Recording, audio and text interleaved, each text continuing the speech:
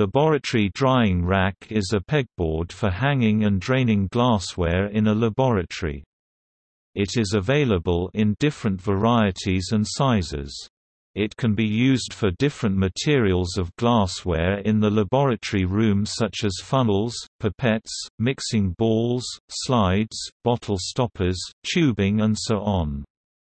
In addition to that, the pegs on the drying rack are easily removable and replaceable in order to maintain the cleaning of the lab racks to avoid contamination with other apparatus used on the same rack.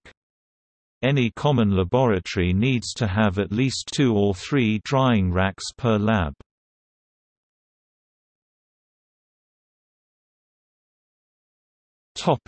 Types.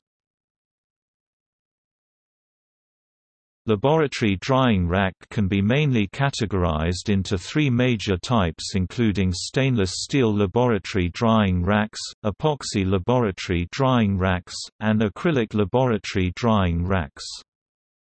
Stainless steel laboratory drying rack. Stainless steel laboratory drying rack, which is also known as a mod rack pegboard, is the drying rack made of stainless steel that uses to drain laboratory accessories. The examples of stainless steel laboratory drying rack are flask holders, soap dispensers, paper towel dispensers, glove box holders, drain shelves. Stainless steel pegboard installation is very easy and quick to set up with basic hand equipments, and it does not damage the wall as mounting brackets and hardware are being used. Epoxy laboratory drying rack. Epoxy laboratory drying racks are the most common type of drying rack that are used among university labs and science classrooms in many high schools.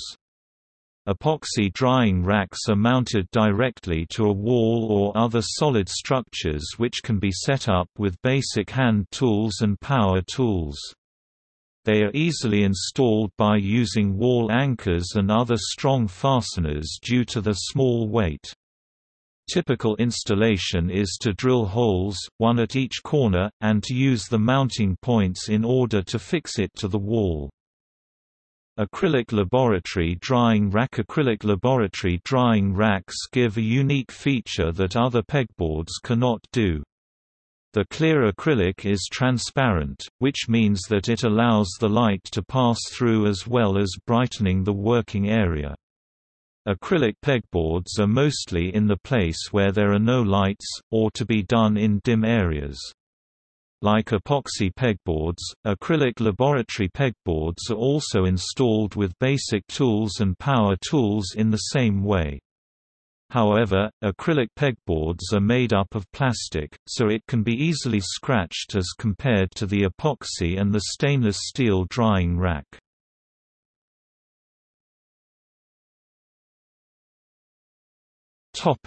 Usage.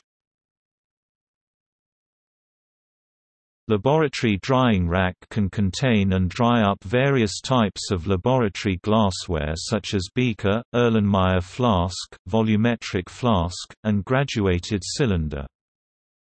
Laboratory drying rack is usually used to dry up the tube in the laboratory, for example, it can help in drying test tube, boiling tube, and Thiele tube.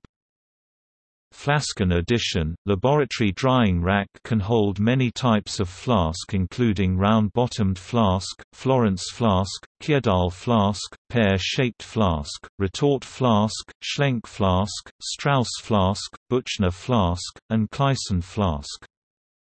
Funnel. Moreover, laboratory drying rack can be used to drain other types of laboratory glassware as well.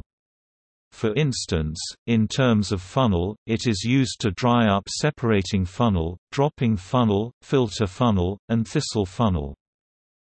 Benefits of using laboratory drying racket is better than using towel or compressed air, due to the fact that it can introduce fibers and impurities, that can contaminate the solution. It is a more economic approach, than using drying oven which is not that quantitatively clean. It can dry up a lot of glassware in one rack, making it very compact and easy to use. Additional images